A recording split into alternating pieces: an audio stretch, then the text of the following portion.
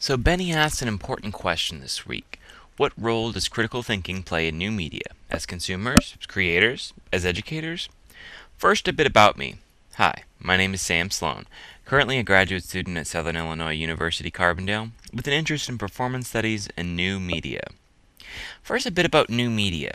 Now here I'm going to use the term new media to describe the discernible shift in an information economy that's been going on since, well, a couple decades before the turn of the 21st century. For a great example of this, check out the infographic URL that I have below called Internet Habits Then and Now 2002 versus 2012. What this infographic does is it shows the growth of the internet in the last 10 years, from 2002 to 2012. We see the number of internet users rise substantially from 569 million, or 9% of the world's population, to 2.27 billion, or 33% of the world's population. Internet usage every day goes from 46 minutes a day to 4 hours a day. Total websites existing on the internet, 3 million to 555 million. We also see the speed that it takes to download, say, a song in 2002, 12.5 minutes to 18 seconds. We also see social networking explode from Friendster in 2002 with a whopping 3 million viewers to Facebook with 900 million users in 2012.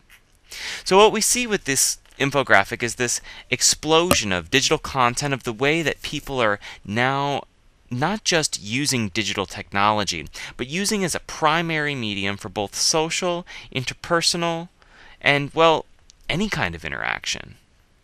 Now, one could trace alternative histories of any variety of mediums thought to be, at one time, new. Television, radio, cinema, and one could also fragment the digital new media that I'm about to talk about into very specific technologies. Technologies like web browsers, HTML, CSS, JavaScript, RSS feeds, MySQL, database technologies, XML, blogging, web video, etc. And platforms, Twitter, Facebook, Tumblr, Reddit, Dropbox, maybe some oldies, right, like Napster, MySpace, Friendster. All of these things that have worked together to enable a digital information economy. Now, what started as a convenient form of communication and collaboration for universities and government quickly became a site of interpersonal exchange, the Internet, a repository for collective cultural memory. Love it or leave it, faith is put into web projects like Wikipedia, the Internet Archive, Flickr, Creative Commons, and every single website that harbors, with varying degrees of usefulness, cultural texts. Academics, knowledge workers are more likely to get their articles, compose their works, and disseminate them via digital technologies. We may largely produce print publications, but in my own classes, students are increasingly asking for Kindle documents, PDFs, or alternative versions of textbooks and class materials. This is to say that we're beginning to invest or puzzle through a new kind of infrastructure, an infrastructure where knowledge is readily available, tagged, and sometimes understood in 140 characters or less. The focus on knowledge work is de-emphasized in particular kinds of ways. Students are less likely to want to memorize specific facts or be able to tell, the history of the First World War from memory. So here might be great trouble for our educational environment, or great opportunity for a critical instructor to step in, right? In a critical framework for education, one is likely to eschew a banking model for other modes of inquiry, the focus being on training students to think for themselves and to think through a body of literature in a process-based way, rather than thinking on the literature in some sort of self-deluded transmission model where everything is understood one-to-one. Critical pedagogy, right? What this opens up room for are things like, something I look at, remix practices. We could apply these to education. Now, by remix, I mean the ability for any student, in this case, to take cultural artifacts, cultural texts, and recombine them in meaningful, aesthetic ways in order to simultaneously speak back to and participate in culture making, or culture jamming, if you will.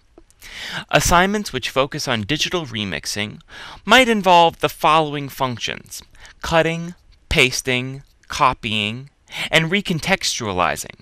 That is, doing things like photoshopping or video editing, recombining cultural texts in order to comment or speak back to them. Now, the old model response, cutting, pasting, quoting, would be to write a paper. Now, a student paper can definitely be a dialogic communication with text. In fact, I don't think I'd be stretching to say that this is the way most of the quote-unquote new legitimate knowledges were made in the 20th century educational system, particularly in the humanities. But what is this method? Let's see, it's engaging in the conversation of an academic field, while perhaps also simultaneously looking for new avenues down which to take current ideas. Of course, there are other models, models of performance, for instance, where embodied engagement with an object of study can enhance appreciation of a subject and create new embodied knowledges in the participant. Now, on a practical level, a remix assignment, let's say in the digital age, might look something like this. To explain how we experience simulacra in the world, take a screen capture or a picture of a website where you see evidence of Baudrillard's ideas of simulation. Then, maybe using an app on your phone or tablet or using a website like quickmeme.com, make an image macro that reveals the hypocrisy or shows the hidden power relations behind that simulation. Then, post these up on a new media social website, something like Tumblr, Twitter, or Facebook, or on a blog, or some other site, so that we can see and share them as a class. If we wanted to use that performative engagement, an assignment that engages the performative body might look like this. To engage with the concept of nonverbal communication, look for 8 examples of nonverbal communication being performed as you browse around the web, and things like images, videos, profile pics, image macros, memes, etc. Copy or screen capture each of these into a folder, and make each copied pic into a scene, a short scene, that fits into a story inside your head. Then come to class and perform each of the scenes nonverbally, and have the class guess your story. Now, there are a lot of different permutations and ways you might go about making these kinds of assignments, but my point here is that we as scholars can embrace these new technologies and mediums in our classrooms, just as students embrace them in everyday life. As academics, we get to figure out and defend what things like digital quoting, perhaps, and digital citation will look like in the 21st century. Just as we did with ink and text publications in the 20th and early 21st century, we get to make a stand in the classroom that says, hey, there's a legitimate fair use value and great cultural salience when our assignments blur the borders of the classroom and the greater world.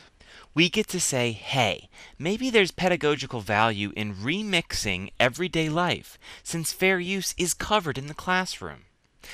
The late, great John T. Warren was fond of saying that the world is a classroom, or rather, that the classroom is not separate from the quote-unquote real world. With this in mind, as educators, we have the ability to influence and engender public intellectualism by letting our students open digital conversations with the classroom of the world and pay attention, listen to what bounces back. And I believe that that's participation. That is publishing. That is dialogic communication in the 21st century. Thank you.